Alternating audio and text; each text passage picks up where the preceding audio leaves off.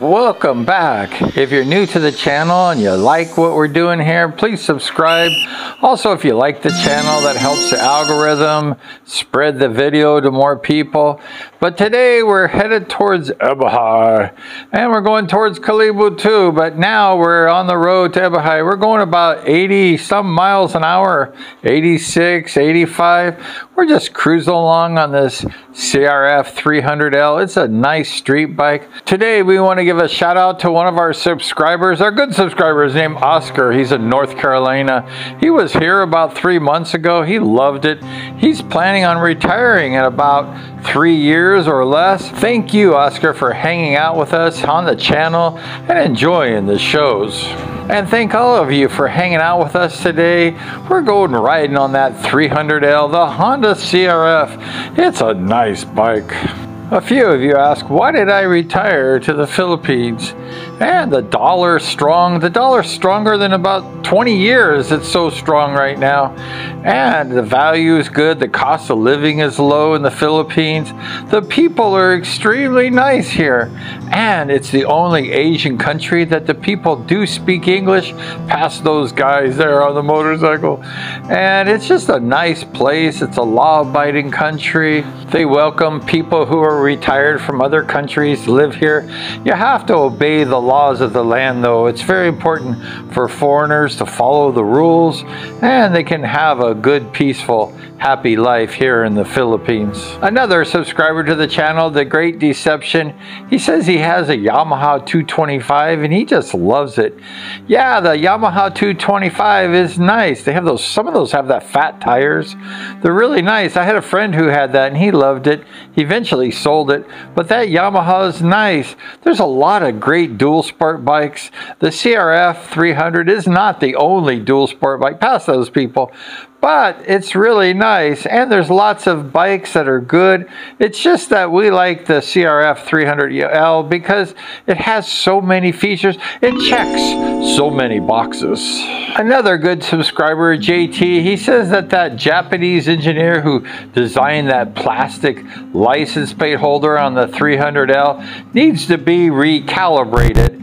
However, JT, I say the guy needs to be fired. He made a terrible design on that plastic license plate holder, the stock one on the 300L. Do yourself a favor, buy that aftermarket one. They have a nice little license plate holder. You can leave the lights on. Just go ahead and make it nice and clean. You can do the wheelies, and it looks a lot better too. We're headed on a country road to Ebahai. We did a few shows on Ebahai. It's a pretty cool little town. It has a haunted house. It has a cool cemetery. And one of the seamen, it has the My Last Voyage. My Last Voyage. It's a cemetery ship he built. He's buried in it. However, Alter, we talked about the chickens in the last show. Well, I forgot. I actually ran over a few chickens, like 2 of them, on my XR200 before. Once I was riding with the guys, we were going real fast through a town, and the chicken ran in my spokes, and it just wiped it out. And the people, the village people, were passing this van, the motorcycle, another tricycle, and another, no, maybe not another tricycle, and there's a car. That's why we're not passing him. And the village people were yelling at me about the chicken. We're entering into Nabis. This is the town. We're going to pass that tricycle. And the lady was yelling at me, but I was going so fast, another tricycle. I just didn't listen to the lady. And another time I ran over a chicken. It was in the road. And the locals just grabbed and swooped up the chicken. And they put it in the frying pan. They start cooking that chicken right away. It's fresh, dead chicken. But here it is, a Nabis. And this is the basketball court to the left, the town hall to the right. We're going to enter, we're going to leave Nabis pretty soon. There's a right-hand turn. They have a stop sign. This is the only stop sign I've ever seen. Let's see if we can see that stop sign. Oh, we just passed it right there. There's a stop sign from America. Can you believe that? And we're going to go ahead and we're going to turn towards the crossing the crossing going to Antique. And if you go straight and then you turn left, you go to Kalibu. We're going to go to Kalibu. There's also Steve's Wildlife Farm on the right-hand side. He's no longer there. He had all these poison snakes and crocodiles and stuff. It was wild. We did a blog on it like 5 years ago. But he's no longer here. Another good subscriber, the Patriot, he rode that 300L 80 miles, he said, just the other day. He loved the tires. He said there's no issue. In my last show, I said just run those stock tires. It's okay. They're pretty hard and they run really good on the street. The pavement tires are good. I'm nervous if it's wet road, so I go a little slower. But if it's dry like the road like this, it's fine. Run those tires and wear them out and buy some new tires after that. He said the resale value was great, but who wants to sell the 300L? Ride it. Here's the Nabis Crossing. If you go straight, you go to Antique. You turn left, you go to Kalibu. We're going to Kalibu, and we're passing motorcycles along the way. We're going to go to Antique another time. It's really cool over there. But this time, we're headed towards Kalibu and Ebahai. This is a straight road. This thing, you can go fast on this road. I think we're going close to 100 miles an hour here on this particular road. The Honda 300 CRF-L is not really a fast bike. It's just a quick bike. It accelerates fast. It doesn't really burn the speed. I think we got this top speed at 101 miles an hour. That's about the max I rode it. It's a new bike, so I didn't want to push it too hard.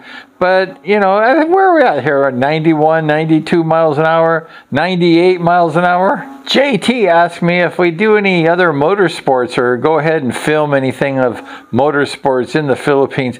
They have a road racing with these smaller bikes. They're all souped up. They go pretty fast. These guys haul buns. They're just local teenage boys. They really fly. I've seen it on TV. And they have the motocross tracks. Some of these motocross tracks like Labacao and Tibiao. I've done motorcycle wheelie shows at those particular events. 2 of them, and they have motocross, and it's pretty cool. I'd like to go ahead and make some shows at these events, but there's not that much. I'd love to get a speedway bike from America, build a speedway track here in the Philippines, and show these people what the 500cc speedway bikes are all about. They go fast. Maybe I could win a championship, be the champion of the Philippines. Chad was amazed that I had run over 6 dogs and lived to tell. For when you have the Enduros with those 21-inch tires, those high ground clearance, you can run over. I was in Antique. Remember Antique, that road? I was there going about 90, and a dog was playing on the side of the road and ran right in front of me at 90. I thought it for sure I was going to go down, and I just held on real tight, passing this guy, and the dog just got ran over, and the passenger on the back, she turned around and said, "There's blood, there's blood." Thank you so much for hanging out with us. We're going to continue our trip. We're going to go to Ebahai next. And thank you so much. Please subscribe, ring the bell, and we're going to see you next time.